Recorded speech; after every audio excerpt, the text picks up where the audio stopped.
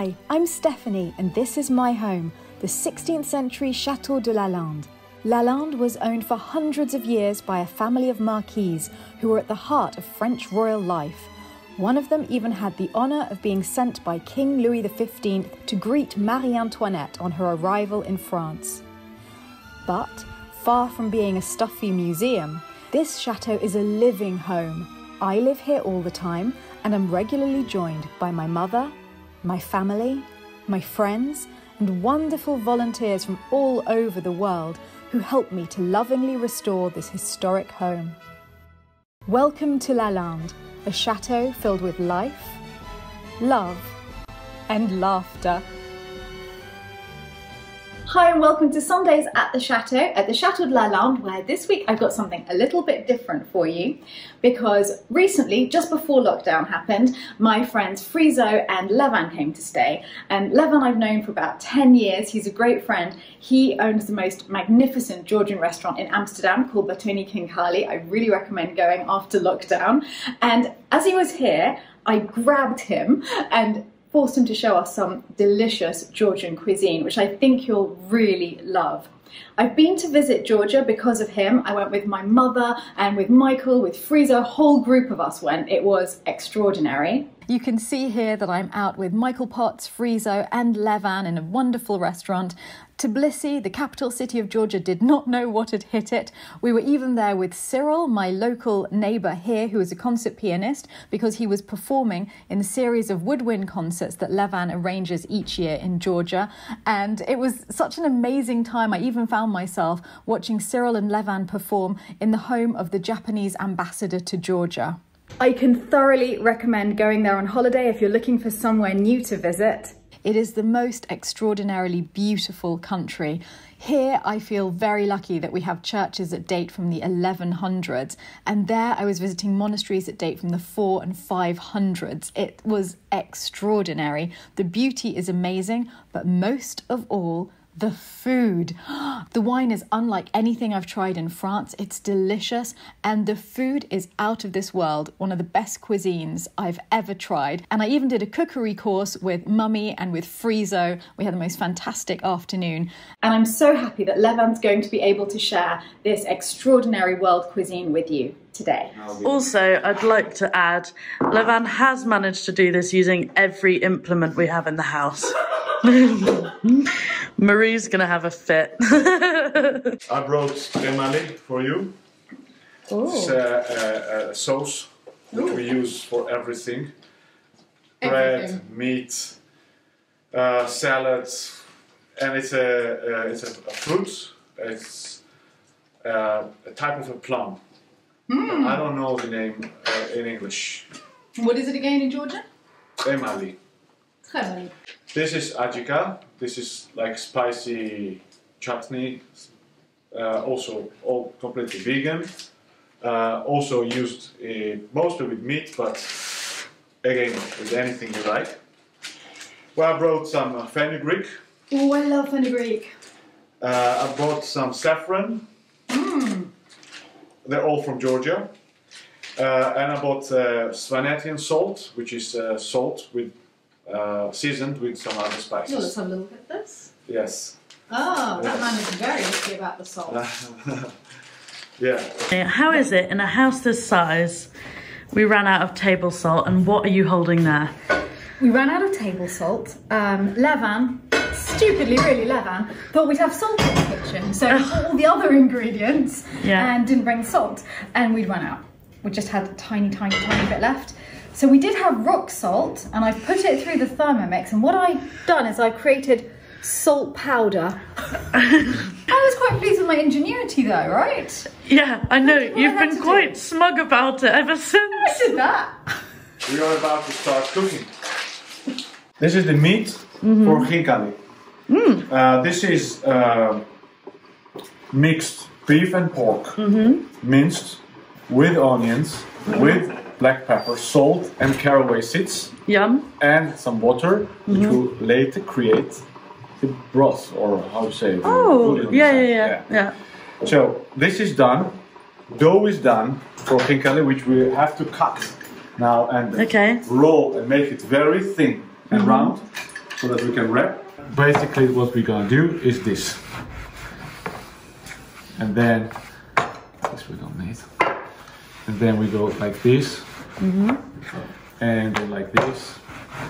And make it very thin and flat, because this dough gives allows us to be very thin. Okay. Because it's made with very little water, amount of water. So something like this, and then you put some meat inside. Yum. And I have a wound on my fingers. Yes. So I'm not technically prepared to do I this. don't know. You look pretty technically prepared to That's me. what happens if you're untechnically prepared, right? Yeah, I can't use all 100%. Right. Well, would you like me? Whoa. That was one of the most amazing things I've ever seen in my life. Okay, this is Khinkali. This is called Khinkali. We don't know where exactly it comes from. Okay. We say it's Georgian, but also neighbor countries, especially the mountains, do Khinkali. In neighbor country languages, which are all completely different in Caucasus region, there are 40 different languages spoken. The word Khinkali exists in different forms, like Chingal, Chingal, Singalo, and it means probably something like a bag with something inside. Okay. Because in Armenian you have Singalo huts, which is dough with some green stuff inside. Okay. It has nothing to do with Khinkali, but the Singalo and Khinkali cannot be two different words. Can't be a coincidence. Yeah. Yes. It's a common origin. Though in a northern east neighbor, it's a very, very small country called Dagestan, which not really existing now because another country swallowed some politics. There they call Chingal, I think, but has nothing to do with this food. Oh, really? It's not. So, So basically the word is like dumpling, maybe. The dumpling could mean. They say basically the word came from the Mongolian Empire time, but before the word came into Georgia, they were already doing something like this, and then this food adopted that name. Got it. Because if you go in a old dictionary of Georgian words, Georgian into Georgian, there you meet a man, a very famous man from 17th century who wrote that book. He explains about this food and says that in the old times this was called something else, and that word is there, which is maybe. Well, you've done a lot of reading about these. I mean, they are worth it. I'll give you that. We have meat here. Yeah. And I said it's a beef and pork with caraway, with salt, pepper, and onion. Normally, that's a mountain style. Yeah. When it comes to the city, then it comes the coriander inside. Okay. Oh, really? In the mountains, they don't because it doesn't grow. They are so high. Okay. Yeah. Then, for those who are vegan, not eating meat, I prepared the mushrooms. The champignons we cut small chops, and then we fried on the pan with white onion or yellow onion, or how do you call it? Onion. This is red. Yellow onions. That's red. Yes. Okay. So this is either a brown onion or white onion. White onion, chili, pepper, salt, just to make it spicy. Because I think champignons need to be spicy. It's something. Otherwise, it has no soul in this particular fruit. Okay. Oh, a soulless mushroom. Okay, we're taking the soul. Okay, hang on. Added soul. No. So what we do, you come mo. in the center, and you take 1 and 2 and 3 and 4. Folding behind. Yes. And around your thumb each time. Yes. And then it stays something like this, and you can finish as you like. So then you get the Khinkali. I must say, this is not the perfect one, because again, I apologize for my finger. Yes, he was attacked, for anyone who's interested, he was attacked by a bin bag. Oh, I thought you were going to say a bear at the very least. Yeah. So we can like not to mix with meat. Yep. Now we don't know what's That's inside. something else. True. We can flatten. Okay, so And there are we different know. Oh, shapes. clever. That's what So we do you in the can restaurant. see the mushroom one has, Yeah. yeah. As I said, because it's made with not so much water, it's a very strong dough. It allows us to be extremely thin. This is how thin it is. Yeah. Oh yeah. Yes. So it's Okay. almost transparent. So that's the trick of making the dough. Okay. So let's mix this.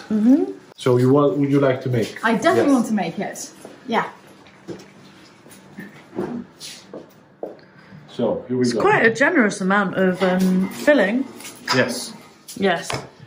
Can be Ooh. So put in the center. That's bringing the sense to the center. Yes. Yeah. Yes.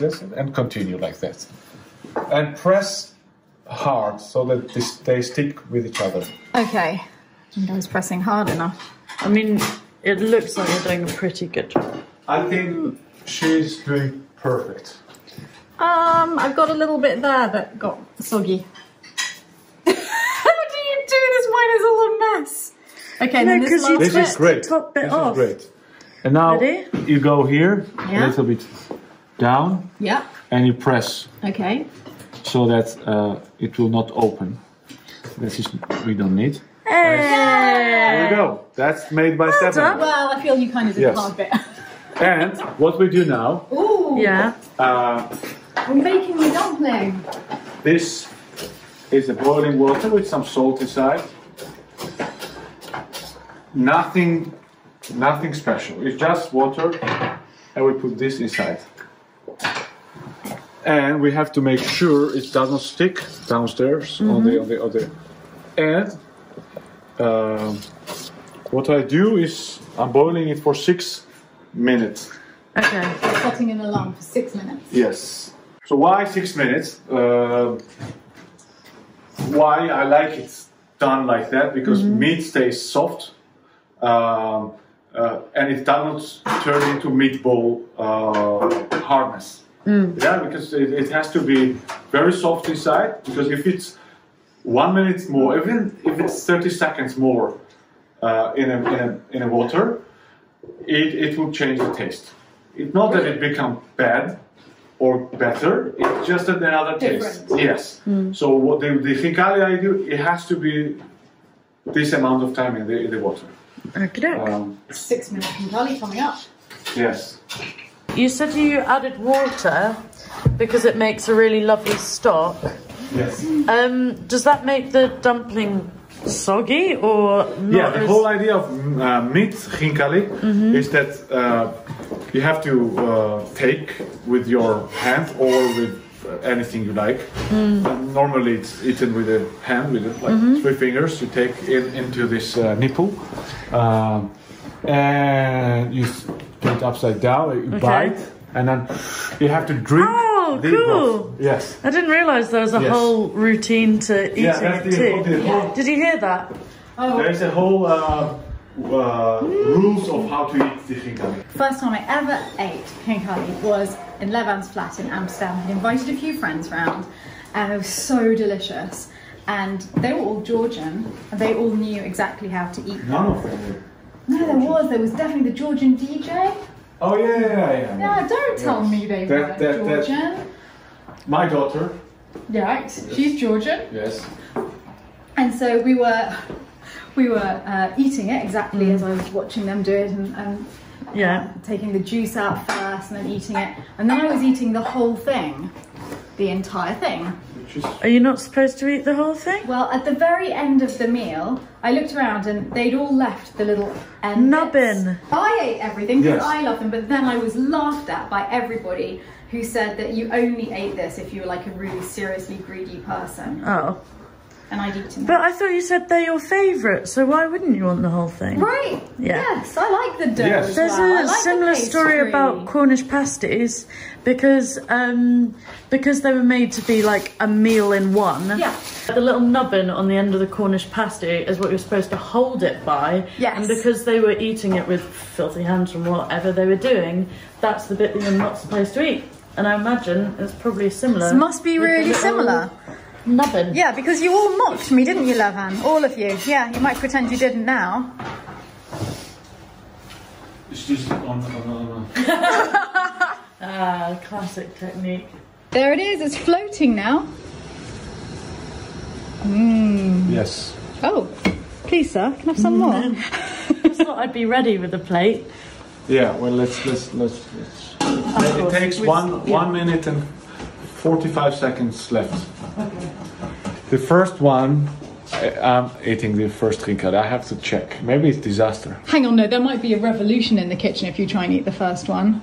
But he has to show us how it's done, to be fair. I know how it's done. Since he first introduced them to me in that fateful dinner party, I keep going to his restaurant in Amsterdam. Wait.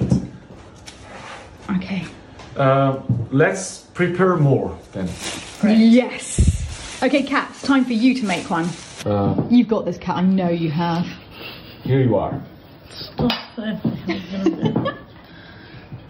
Yes. Yes. And continue, but already press here. Okay. Yes, but don't worry, it won't break. Okay. Okay. Oh, no. Yeah, okay. Yes. Yeah! I really like the encouragement. Yeah, though this is coming. going really well. This is the best. Yeah, and keep up. Major Yes. Lalande pride here.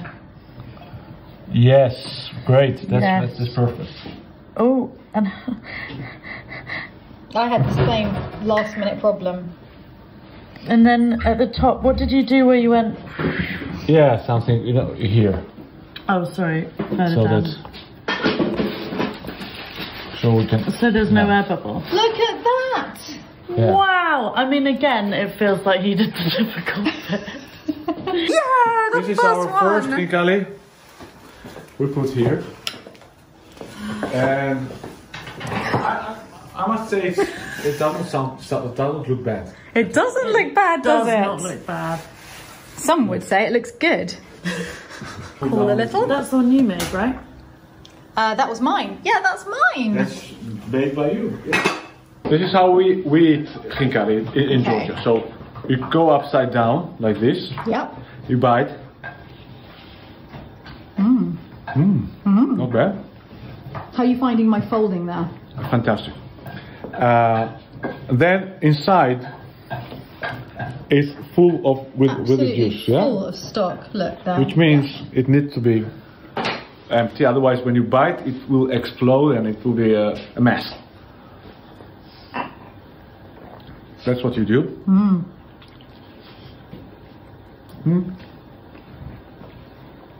And you continue to eat. And we continue to stare, wishing we had one. So you see, he did it the polite way, and Yeah. it just took Left me till the the little end of the nubbin. dinner party to notice that everyone had done this, except for me. I had an empty plate. Oh, we've got another one. This is the Christmas timer. I like it very much. And this is the mushroom one. This is with the mushroom. There it is, waiting for us, floating away. You made this one. It's yours, though. I feel like you present should it to eat you this as a one. gift. Oh, Kat. That's one of the most beautiful things anyone's ever given to me.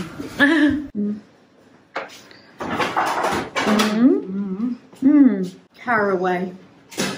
Yeah, don't use it enough No. when cooking. Every time I eat anything with caraway, I think, don't use it enough. Such delicious stock. I'm so happy.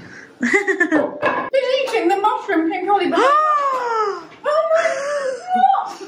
That's the sneakiest thing I've ever seen! I can't believe it! I feel as though we get to do the fun bit and Levan And does you the boring yeah. bit. Well, it's making khinkali is really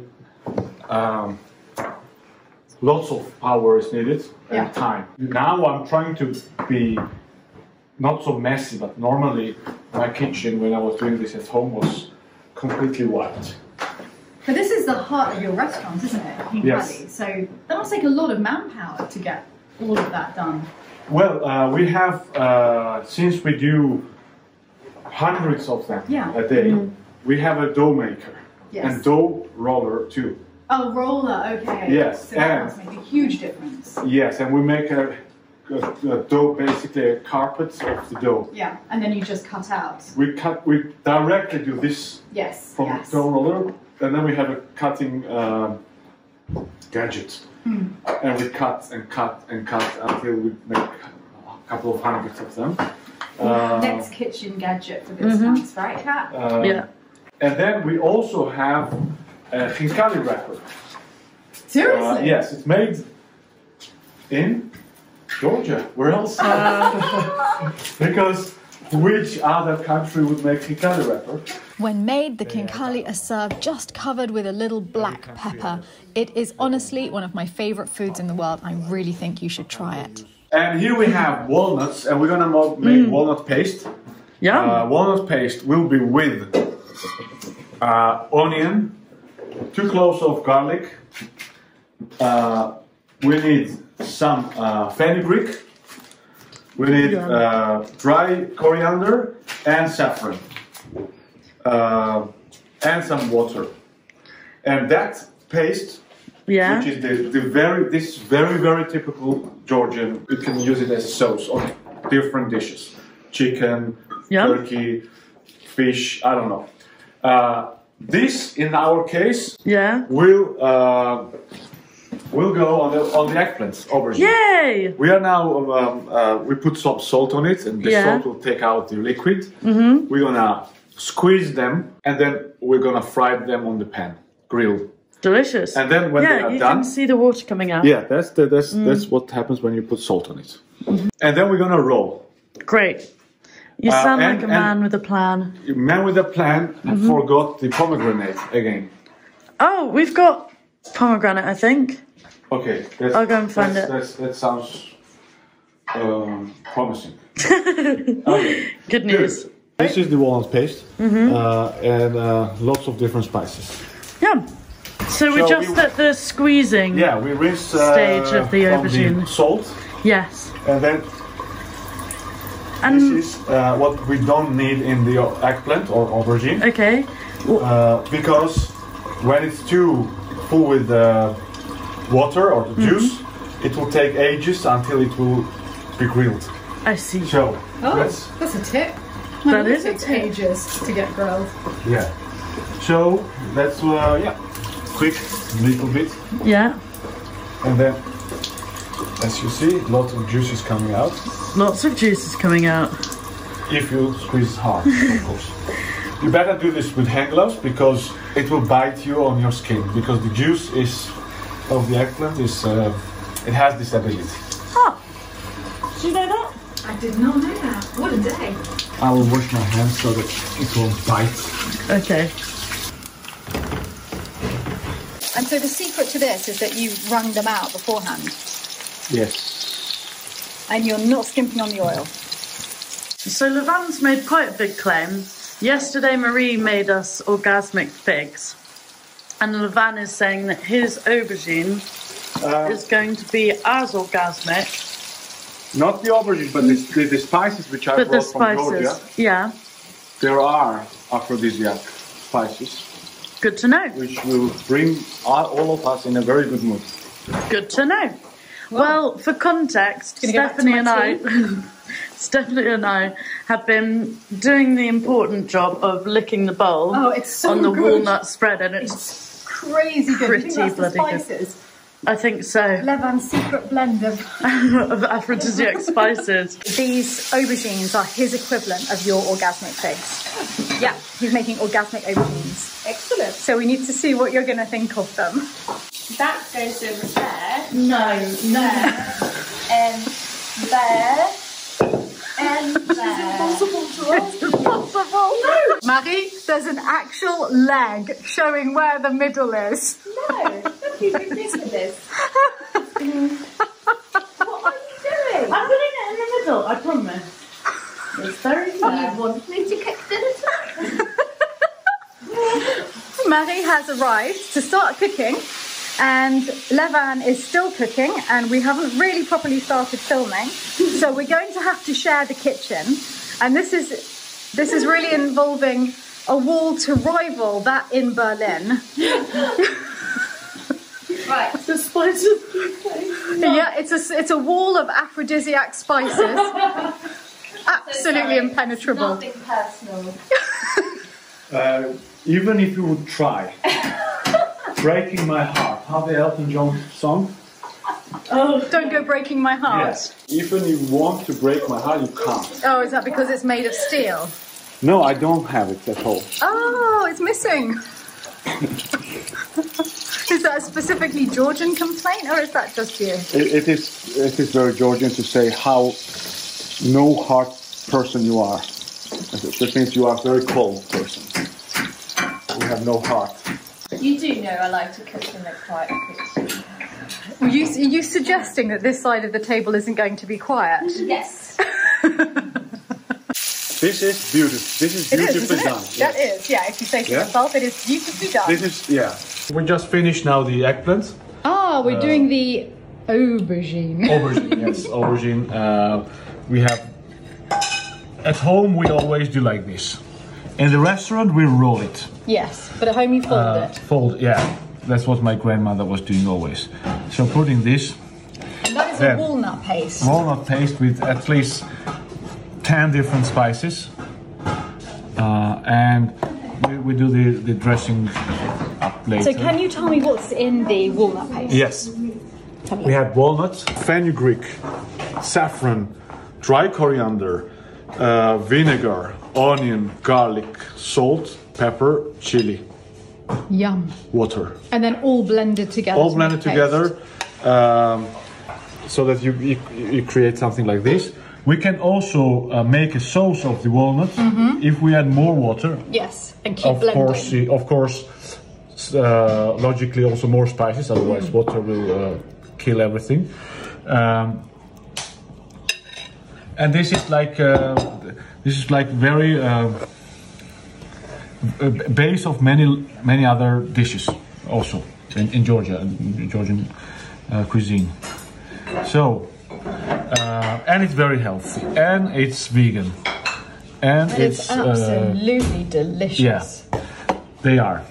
These are so easy to make. It's amazing. And look how many we're getting through. It's great. It looks beautiful, green and red together on this not so happy color of. It's a not happy color. No. It tastes also amazing. Pomegranates with walnuts. It's very typical also in Georgian cuisine. You're going to employ me, Levan?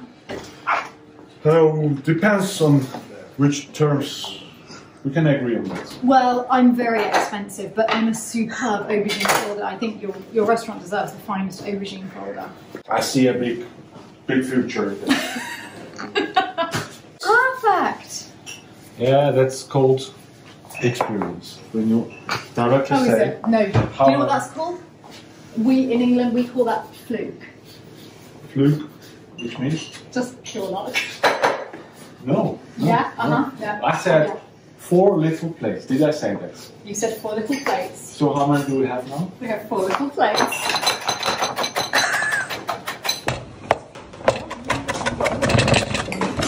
I mean, now he's just showing off. Okay. So that's what we do. Okay. Yes, you can do that. It's extremely easy. Are you suggesting I can only do the extremely easy bits? No, you fold it, you work the Khinkali, which is not so easy. And you do these plates. It looks so pretty. It looks like Christmas. Yeah, this what the color does. Yeah. And it's all nature. It's no... Artificial colour. Yes, that's what nature does, without any human involvement. So that's how red pomegranate can be. And it's beautiful. I think I might make this at Christmas as an appetizer, just because of the lovely Christmassy yes, colours. Always in Georgia during Christmas. This always. Really? Any time, but in any Christmas, New Year's dinner, you end up somewhere's family. They will always have this. Am I allowed to try this bit now? Yes, of course. I've been looking forward to this moment.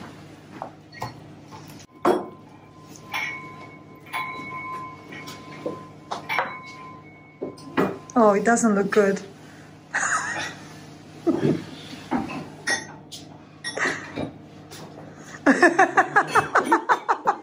That's what happens.